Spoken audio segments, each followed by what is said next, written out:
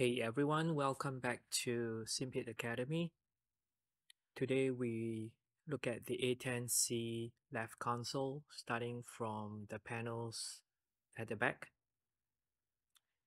Um, most of I mentioned this several times before, the way aircrafts work, regardless of which aircraft, all the important things, all the common things that you need to use are on the front or main console.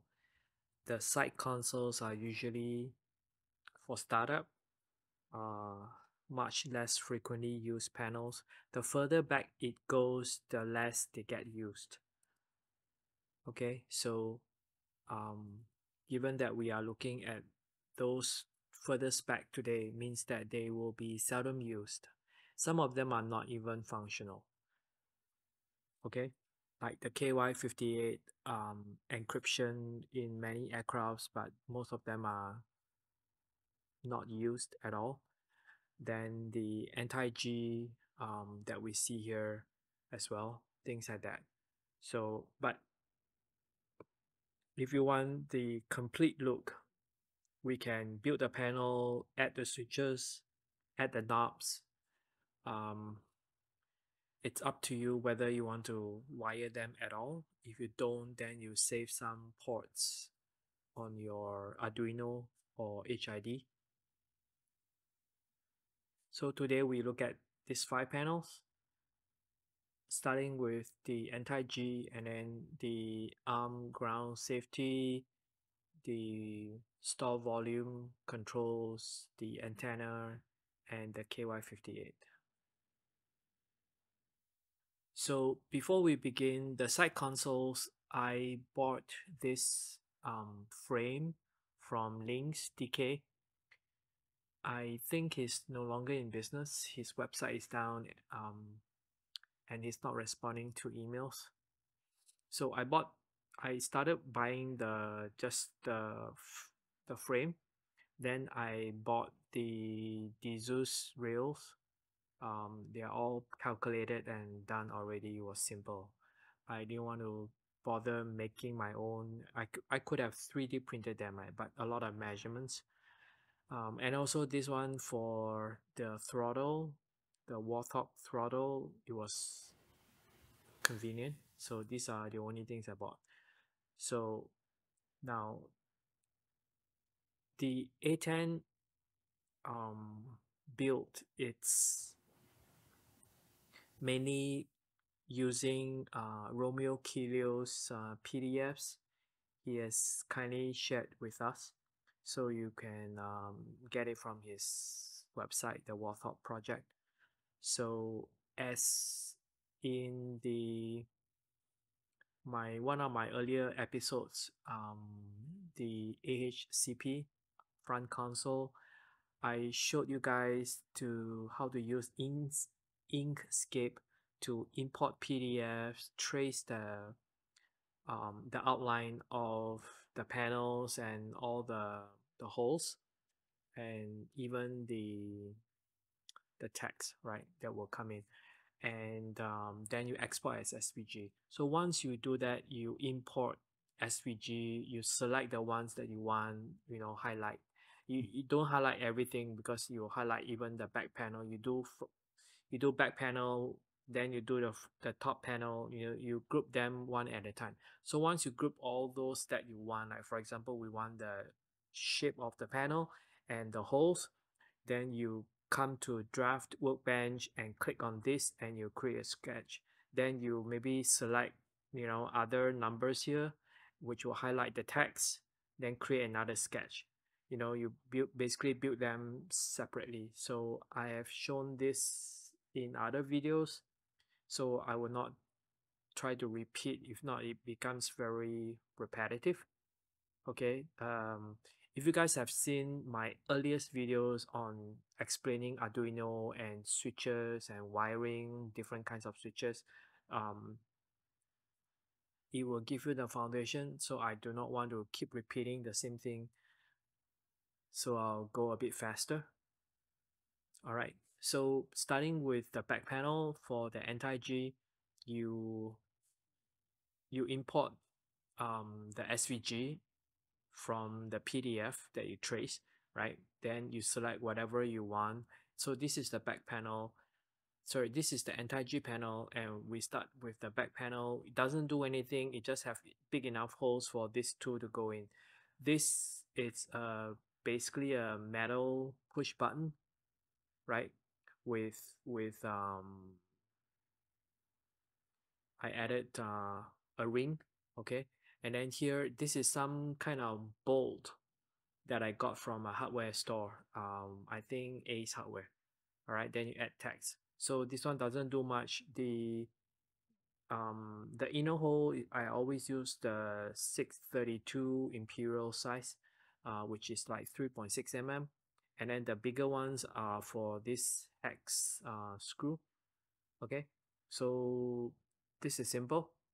All right, you just make circles big enough for whatever you are doing, right? So I'm just giving you an example. As usual, the hardware, the kind of buttons and switches that you use determines the hole, the size of the hole, right? And also the screws that you use. So this is what I do. Next, see, this is the push button, right? This is the diameter is like 16 mm. So they have different sizes. So this one is 16 mm. It just fits in here. Okay. This one will be much bigger. The hole, it's not to size to the actual thing. Okay. So top panel. Now top panel, you determine the size. Like I said, the diameter of my push button 16 mm. So this is the size, and see the black lines are what Romeo Kilo use, right? So mine, this one is bigger, and again this one is bigger. And even the text, I'm gonna change it. So anyway, okay, now I draw two circles and you pat it, and then it will become like a embossed ring. Okay, like this. All right, and then the button is just small enough to sit inside.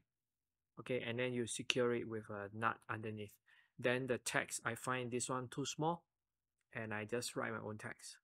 Okay, to do this, basically you just draw lines and then you trim them. How to do trimming? Look at my earlier videos. So that is anti-G. That's all done. You don't even need to wire it, so just for show. Okay, next, ground safety panel, starting with the back panel again. So this is big enough for the whole toggle to go through, right? The locking, the holding of the panel, everything is done from the top panel, so the back panel doesn't do anything. And then the top panel, we secure the three, metal screws to this back panel.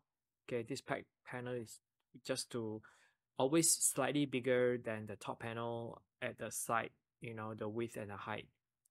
And then we secure the back panel with this kind of hex screws. Okay, so this one doesn't do much. Now the top panel, we have two locking holes. Okay, it's a good practice to always do both, in case for whatever reason you need to rotate the toggle around. This is the hole for a big toggle, right? We have small toggles, big toggles. You need to know the dimensions, and they are kind of fixed. If you keep using the same kind of big toggles, same kind of small toggles, the size will always be fixed. Then the pull to turn toggles are somewhere in the middle. Okay, so if you make a catalog of all the sizes, then you always just pick the right diameter to cut. So you may not use exact same size as, same kind of toggles as what Romeo Kilo used. So you have to know the dimension of your switches. So this is just the hole, right? And then this is the bottom part, bottom recess. You draw this These holes are for the locking hole. This is for the bottom recess, the nut, okay, to hold the locking ring, okay. And then the top recess, basically we pocket downwards, okay, from the top we pocket downwards. This is the size. I'll show you in a bit. Now this one, the text, I did not do it together with the top panel. I make it separate because it's a different color. The top panel, I usually print it in black PLA. Then this one, it will be very hard to print without smudging all over, you know, the black. So you either print this in red. If you don't have red PLA, then you spray paint the whole thing or brush paint the whole thing red, okay, the background here. And then you, at the top, you emboss the words and the arrows. Then you just use a white marker, acrylic marker, to make everything white. Okay, this is the the method I use for all the panels. Now I actually have my AMS from bamboo. I can merge them, but the changing of the colors uses a lot of PLA. If you want it simple, just emboss everything and draw with a white marker. Okay, if you want it flush, you need an AMS to change colors layer by layer. You will always print two colors. So there's a bit of trick here. So here, this is Japanese. I don't really read Japanese, but there's English too. So basically, you see, a toggle will have a nut below to hold the lock ring. The lock ring points upwards. Then you have a top, another nut, right, highlighted in blue, to lock it down, to hold the toggle down. So up and down, both it clamps to this panel, which is the top panel. So normally, ignoring this for a minute, normally you have a lock ring, okay, that will go through this groove here, and it will, if you have a hole, it goes through here. The hole will secure the toggle in the groove and not rotate. You cannot do both, right? The lock ring and this, you choose either one. In this case, we have a cover. We are not going to use this lock ring. We have the groove here to hold this in place, right? But the problem is, in this case, the toggle that we are using is a special one. We want an on, off, and this bracket means momentary, okay? We want one side of it to be momentary. I'll explain why later. So the problem is, when you have a groove, the on side is latched, okay? The side of the groove is always latched, and the other side is momentary. We want the momentary to be here, to be in the down position. But because this thing, the groove is like this, you cannot turn it the other way around, okay? The groove will fit in here. So that's a problem. So it's the toggle is not pointing the right way, okay? That's why I crossed this out. So the correct way is you file away or use Dremel, you know, and cut or sand or file this away. Rotate the toggle such that the groove points up. We are no longer using the groove, okay? We are going to use the lock ring protruding up here. That's why we have two holes protruding up here to hold down this, right? But what's going to prevent this from rotating? The recess here, this dotted line, right? That's why we put the recess. So it's like one thing securing the other. The lock ring secures the toggle, and this thing with the toggle cover, the base, we put it in here also to help make this not, you know, fidget around. The most important thing is the momentary side, which is the opposite side of the groove, needs to be pointed down. Okay, then it will momentary off and on. The on part is latch. All right, so this is where the magic happens. We have one button for the cover to open and close. We have one button for the toggle on off, but we're using a three position toggle instead of a two. This one pin normally is an on off, which is a two-way toggle, but here we're using a three-way because I learned this trick from somebody, I can't remember who, back when we didn't have Discords. It was all ED forums, right? The cockpit section. Somebody came out with this solution. Basically, when you have the cover, okay, when it's open, it's fine. You can turn the toggle up and down. When you close the cover and you push the cover a bit more, it will push down the momentary, and you hold that. It's strong enough to not, pop back up. So you push it down, you will close the cover, which will activate this cover close. Okay, once you lift the cover a little bit, it releases the momentary side being pushed down. Okay, again we trigger this cover open, and then we are free to, flip the toggle and activate this actual toggle.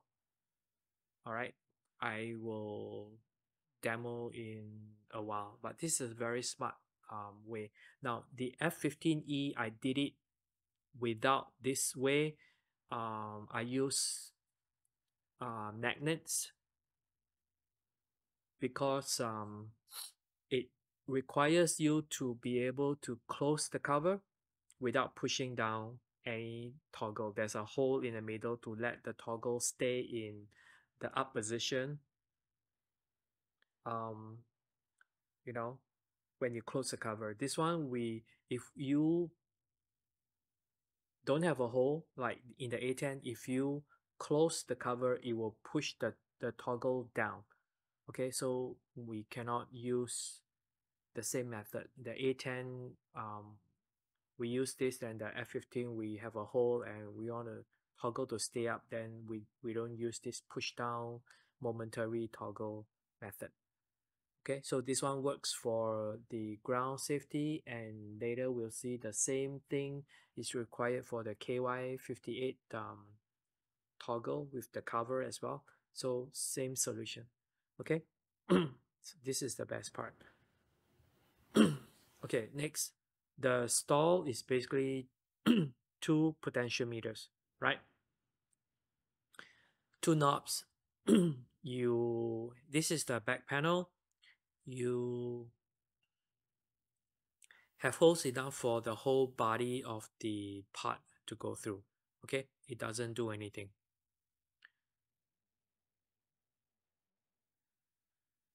Basically just like that, you just pat it. The back panel is always 3 mm and the top panel is always 6 mm. So now top panel, you have two holes for the part shaft to go through.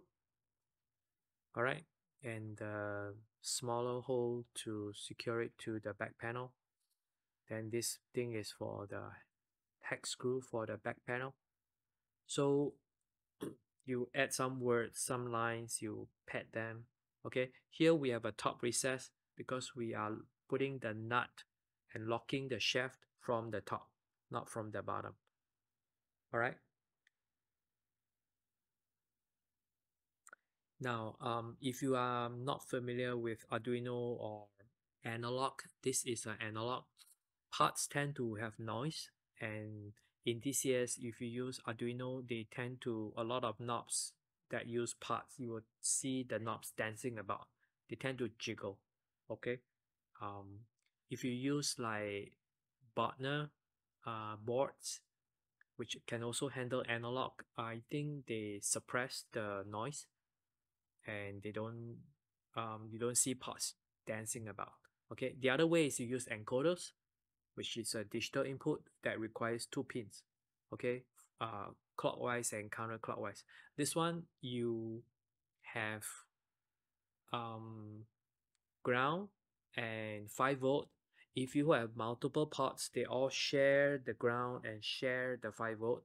Okay, you can daisy chain them, and then each one has a middle one unique for the analog signal. Okay, so like A0, A1, whatever, you have 15. The good thing about the Mega is all these analog ones are not just for parts. You can use the same pin like a digital pin as well. Obviously not vice versa. Analog has to stay here. They cannot be used on the digital side, but the digital side, digital inputs can also be used here. Okay, so this is how you wire. If you get it wrong, just flip the wiring around. Now this is A1, A2. Okay, obviously you can start with A0. So this is nothing complicated. The default, when a switch is designated apart, the basic code, it will appear in the basic code. If you don't want to use a part, then you have to switch to advanced DCS BIOS code. Then you'll see the encoder version. Okay. Third panel, antenna panel. Okay, this one is 3 toggles, three-way, two. Oh, this is three-way too. Okay, this is a pull to turn. Okay, this is the back panel, and I have it straight like this. It's a special. This pull to turn is a smaller toggle. All right, so it looks like this. So this, we have the locking holes for the toggles. I believe this will be a big toggle. Small toggles, I don't bother with blocking holes. So top panel, when it's a three-way toggle, I have this longish, oval. If it's round, then it's a two-way. If it's like longish like this, it will be a three-way toggle. So this is a hole for a pull to turn toggle.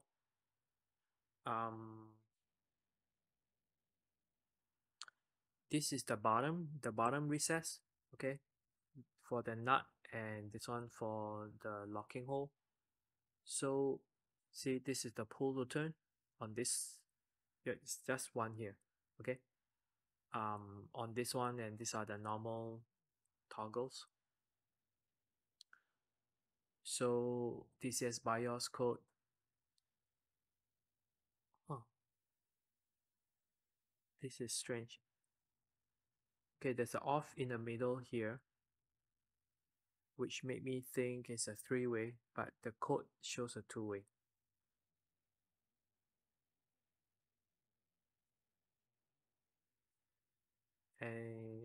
IFF EQ, yeah, this one the code is two-way. Okay, anyway, you guys can verify that. So next is the last panel is the KY58. Basically secured comms that has to do with encryption of signals. So this one, the top panel is like just 3/4, not all the way. Okay, and this toggle sit on the back panel, and then you have 3 rotary switches and 2 toggles. This one, the delay one, is actually not functional. So actually 3 toggles, right? 1, 2, 3. Okay, so back panel. Then we have another one that is here, that is the recess, like this. Okay, this one I showed it as a pad up. I think I'm padding up here instead of down because this is too thin. So you pad up. Then the normal holes, this is still the back panel. All right. So you see the way I cut out is different from the one that was in the PDF. Okay, you be flexible and change whatever you like. So this is the bottom recess for the nuts for all the toggles or the rotary switches. Okay, and then the locking hole. So top panel, you have text, holes. Actually, I normally do holes first. I pad, I pad the whole panel. Then on top of the panel, I do the text. Okay, so bottom recess. So now we do the text and we pad them. If you wonder how I do this, again, look at my earlier videos. This has been repeated like 30 times from the F15 and the earlier A10 videos as well. This one, you basically draw this first, pad it, and then add the text, pad the text. So it's like one sketch above the other, right? First sketch is to draw this panel and cut the holes. Another sketch is to draw the text at this height.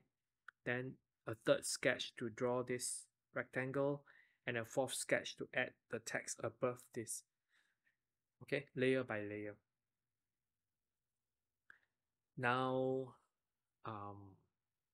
this is the DCS BIOS part, basically all the switches.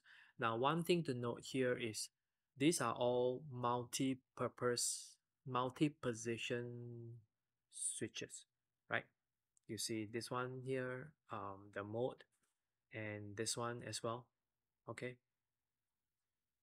But this one, they are not using a multi-purpose, even though physically it's a multi-purpose rotary switch, which is normally a multi-position switch. They are using a 3-position. So normally you have 1, 2, 3, right?